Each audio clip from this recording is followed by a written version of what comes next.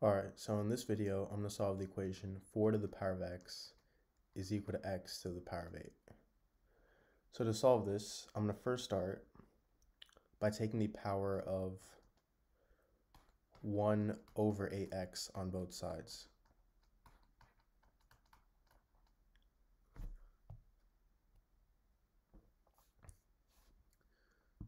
Now from here, I get 4 to the power of 1 over 8, because these two cancel out, is equal to x to the power of 1 over x, because these two 8's cancel out.